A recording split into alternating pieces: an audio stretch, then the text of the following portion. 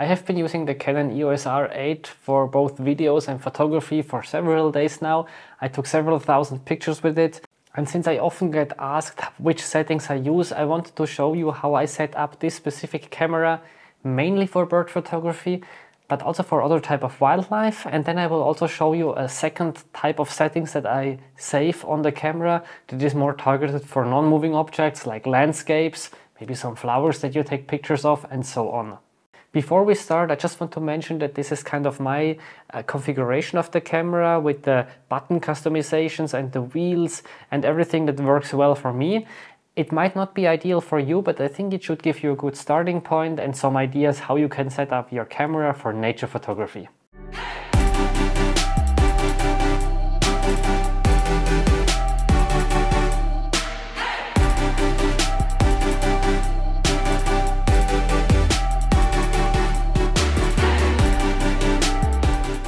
I just performed a factory reset of the camera, so everything should look quite similar if you take your camera out of the box.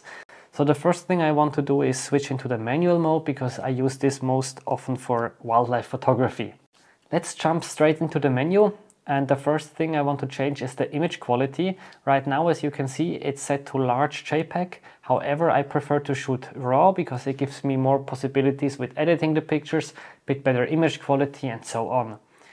However, I need to say the buffer size of this camera is not huge, especially if you shoot with 40 frames per second. So I made quite good experiences with using zero. I didn't see really a noticeable difference in image quality on any Canon camera so far. So I will use zero and I turn off the JPEG. I will just mention the settings that I think are important and I changed. So there's nothing else on this page. So let's skip to the second tab. Here we have the ISO speed settings. This is certainly more important if you shoot with automatic ISO. I usually shoot full manual, so I set my ISO as well to some settings. For now, just let's put it at 1600. But here you can define like the range in which the camera should set the ISO. And with the minimum shutter speed setting, you basically tell the camera what is the lowest shutter speed that it should reach before it starts increasing the ISO. This is only important if you shoot in AV or in P mode. Otherwise, there is nothing here I would change. I would keep all the other settings on off because some of them, like the auto lighting optimizer, they're not really affecting our RAW files, only the JPEGs, but they can slow down the camera and we don't want that for bird shooting. Also, the anti-flicker shooting is something that's only relevant if we shoot indoors with different light sources and so on. I will also keep the metering mode to the evaluative metering. The white balance is something that I prefer to set manually just because for me the automatic white balance is sometimes a bit too jumpy and it's easier for me in the editing to change the white balance of many shots if they have all the same value. So I would say 95% of the time I use daylight, sometimes the cloudy settings, but let's put it to daylight for now. The color space is something where maybe you have heard with Adobe RGB you have a bigger color space, so more color options. However, this is only important if you shoot JPEG. For RAW it really doesn't matter, so I just leave it like this. And the picture style is also something I prefer to set myself. I usually use standard, which gives me a nice idea of how the image could look like in the end. There is also the option to set something like neutral or faithful and dial everything to the minimum. Then you will have an image that looks very flat, kind of grayish, but it shows a bit better how much like possibilities there are in the raw file, like how much detail is still in the shadows and in the highlights. However, for me, I'm quite used to using the standard. It's a bit a nicer look if I look at the screen, but this is something you need to figure out for yourself.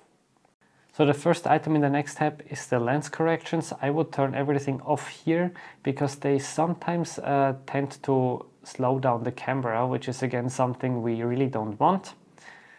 The high ISO noise reduction is also only important if you shoot JPEG. In RAW it doesn't matter. Just your result will look a bit more grainy or noisy on the back of your screen, but the RAW file is not affected. So I put this to off because again it helps to make the camera a bit faster.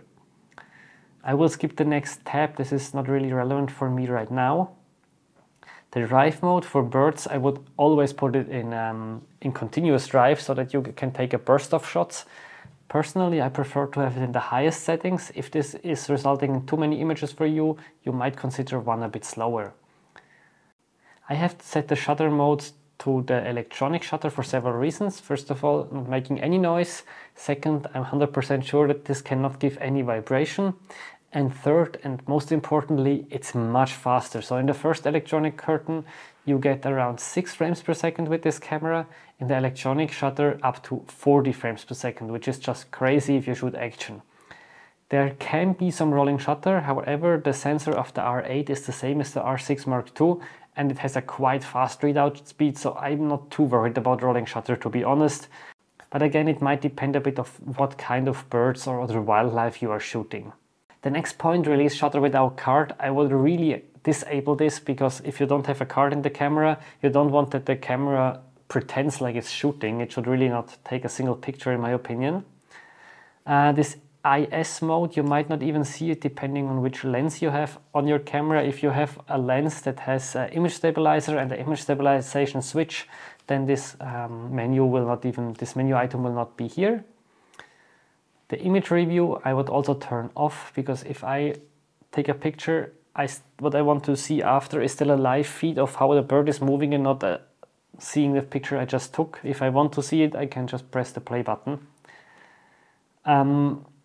Here I'm quickly checking the shooting information display. I mean, here it's completely up to you. You can modify the screens, you can disable some. If you say you never use the blank one, you can just take it out here with the tick. This is up to you. What I like to have is the histogram, but a bit smaller, because the large one is really too distracting for me, so I changed this. And I want that I only see the focus distance in the manual focus mode, otherwise it's for me too distracting. But I like to see the focal length, so how many millimeters am I using. This is particularly useful for me if I'm with a zoom lens, to know how much I can still zoom, even more important in video than in photography.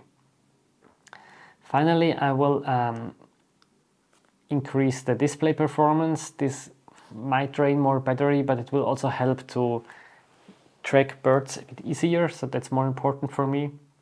And here the movie settings, they are just important if you quickly record a movie with this button.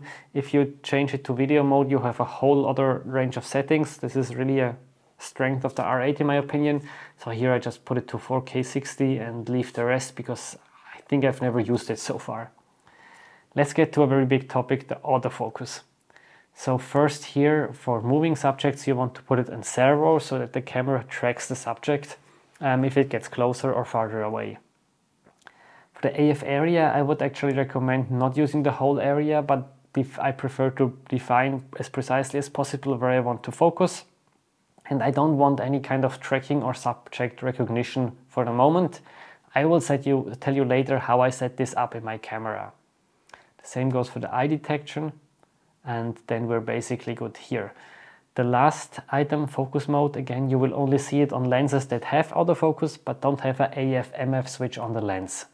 For the AF cases, I made quite good experiences with the AF case 1 and then fine-tuning the tracking sensitivity to -1, just that it sticks a bit more to the subject. But this might depend a bit on what you photograph. I also change this sometimes for flying birds. Here, everything that starts with one shot is not important for us right now. The preview AF really disabled this one, because otherwise the camera is looking for focus and trying to focus all the time, even without you touching it. It drains battery and it might cause you to miss a shot. The lens drive and AF impossible is important for the large super tele lenses. I would really keep this on so that the camera basically keeps looking for a subject or for something to focus, even if it struggles for a moment. Since the R8 doesn't have a joystick, maybe you find it useful to enable the touch and drag autofocus, where you can just use part of your screen for moving the autofocus point. And if you want that it moves a bit quicker, you can increase the sensitivity here. You can also limit the autofocus areas so that you can toggle a bit faster between them. I made good experiences with not limiting this too much, otherwise I was sometimes in the field missing one of them, so I just deactivated these three, but this completely depends on your style of photography, what subjects you shoot, and so on.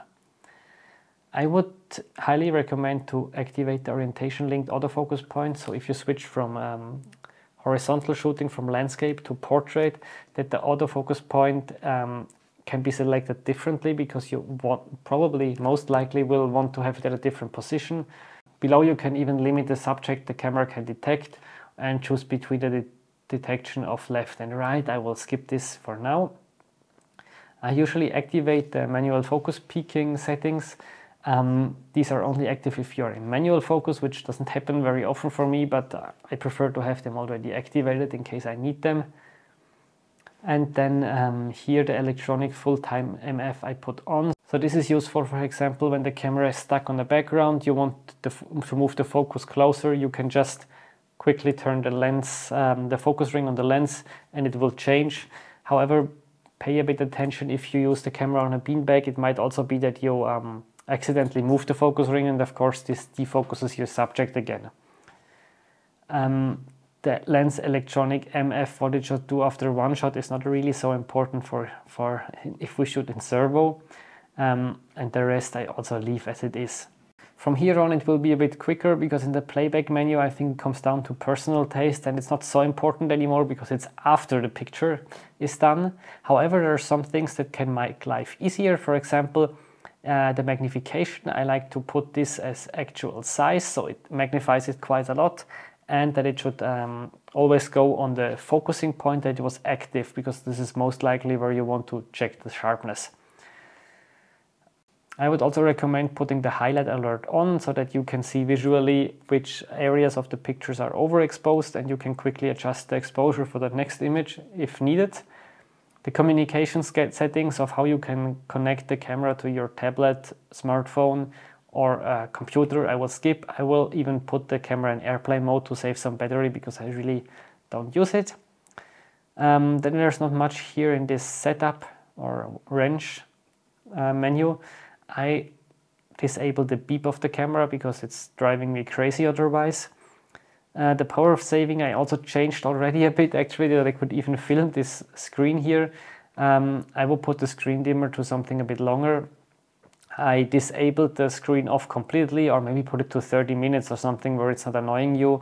If you're a bit tight on battery, maybe do 10, but I think like the screen dimmer after 10 seconds, every time I see this with a workshop client, I almost want to change it for them, because it's, yeah, after 10 seconds the screen is already so dim you cannot see anything. This is a bit, for me, not ideal. And also the auto power off, I put it to 5 minutes or something. I think this looks quite good so far. I will come back to the menu 5 here in a bit, but now we go to the custom functions. Here I will leave everything as it is. On the second one, the same exposure for new aperture, I am changing this for ISO speed. So this means if you're working with a zoom lens, like my 100 to 500, let's say the 100 millimeter I'm at f4.5, and then I zoom in to let's say 400 millimeter, I'm at f6.3, so I lost like one stop of light. And now in this mode the camera is automatically adjusting the ISO so that the picture is not getting too dark. This is only important if you shoot in manual mode, but there I think it is quite important. Let's get to the next one. Here I kept the direction of the dials and which dial is doing what as it is. Maybe if you come from Nikon or Sony, it might be nice to change that, and it's more a camera like you're used to it. And an important one is here the customized buttons. So I like to have the AF on the shutter release button. I'm never using this rec mode for the movie, because if I film, as I said, I use the dedicated switch on the left. So I changed this one here for the optical viewfinder simulation. This is quite handy when I shoot backlit, so I can just toggle between the exposure simulation and the optical viewfinder simulation. The MFN I actually changed that it functions as the Q button, so for the quick menu. Usually this is the set button, so the one in the middle of the back of these 4 keys or buttons, but I will reprogram that one in a minute, so this is why I need the Q button somewhere else. The AF on, this is quite an important one and the most used button probably on the back of my camera. Here I put it to switch to registered autofocus function. So as you remembered, if I press the shutter, it just uses spot AF without tracking or anything. This is very precise, but not ideal if I want to track a bird in flight, for example. So here, if I press on info, I can set another set of autofocus parameters that are really good for tracking birds. So here I need to make a tick on the left for every setting that I want to like override. So here for the autofocus area, I take a large zone. I want to have the servo tracking enabled in the whole picture. The subject to detect should be animals. If you shoot animals and people, maybe put it to automatic here, but I keep it on animals. Spot detection is not important for animals or not working. Eye detection I also activated and on automatic. I don't know if it will be the left or the right one. The camera should decide which one is more visible. And then the tracking sensitivity, I also put it slightly down. And this is it for now as a general purpose setting. So now the nice thing is if I just press the shutter button, I have spot autofocus without any tracking, so very precise. If I press the AF on, I can have the tracking which follows the subject, so I have the best out of both worlds. The star button or the AE lock button, I never use it in manual mode, so I'm also assigning something else. And here I'm assigning the ISO because otherwise I don't have so far a method to set the ISO quickly because the camera only has two wheels, so only aperture and shutter speed. No ISO, so that's done now. The AF point selection button I will leave, and here the different buttons to the left, right, up and down, I will put them to directly select the autofocus point. And the middle one, the set button, I will put to set AF point to center, meaning if I press this button, the autofocus point will come in the middle of the image, will be centered again in case it got somewhere lost. That's a quick way to reset it. The lens function button, so far I didn't assign anything to it because not all of my lenses have it and I'm not really using it much actually. And the same goes for the flash, so we're actually good here. I can go back with menu. Then I'm going to the dials. Here I leave the TV and AV dials. And the control ring on the lens, I turn this off because I cannot put an important function anyway because not all of my lenses have it. And second, sometimes I touched it without wanting to, so I put this to off for now. Here, release shutter without lens, I put it on. You might wonder why this is useful. Well, I have one manual focus lens that is not recognized by the camera, and then I cannot take a picture if this is turned off. And I think this is it. I will skip the My menu for now. If you're interested for this, there is another video that I linked in the video description where I explain the My menu and how I set it up. Now I have some nice settings. If I go here on the press the info button a couple of times, this is maybe not an ideal starting point for bird photography. Maybe we want a shorter shutter speed and open the aperture a bit more. Let's say to the maximum. I mean, usually I don't have a 1.8 lens, but I didn't want to put the 600 here, so I just put it as open as possible. I put a shorter shutter speed and some ISO value that I might need to adjust later. So far so good. I want to save this somewhere that I can always come back to these settings. And I can do this in the menu and then here in the 5th tab of the range. Here you have shooting, custom shooting mode C1, C2. I registered this to C1. And now if I go to C1 on my mode dial, exactly these settings will be saved. If I change something there and I turn the camera off and on again, it comes back to the original settings. Or if I change something, I go to AV, M or whatever mode and I go back to C1, again it will revert to the original settings. I prefer if it keeps these changes, so I will auto update settings here, enable. So this means as soon as I change something, it will like override the C1 with these new settings. That's quite nice for bird photography, general wildlife photography. Now I want something more targeted for landscape or in general non-moving subjects. So there's a couple of things I want to change. I will just go for the shorter shutter speed, but I will check this later. For landscape, already a more closed aperture as a starting point, and probably I will lower my ISO a bit. More important, maybe what are we changing in the menu? So let's go into the menu and start completely on the left. I'm actually going for the normal RAW here because even if there's not much of a difference. Maybe there is ever so slightly of a difference. I'm not 100% sure. It might depend on the scene of how much you need to push the shadows in post. But in landscape, buffer is not an issue, and we're not taking thousands of pictures, so storage is also not a big issue for me. So I'm going to the full RAW. Then if I go here to the next one, to the menu item 7, I will go with the drive mode to the low speed continuous, maybe even the single shooting or like a 2-second timer. This really depends on the situation, but I don't want the high continuous shooting because it's not really needed for landscapes. And I will change the shutter mode from electronic to electronic first curtain, mainly because this gives me a larger bit depth.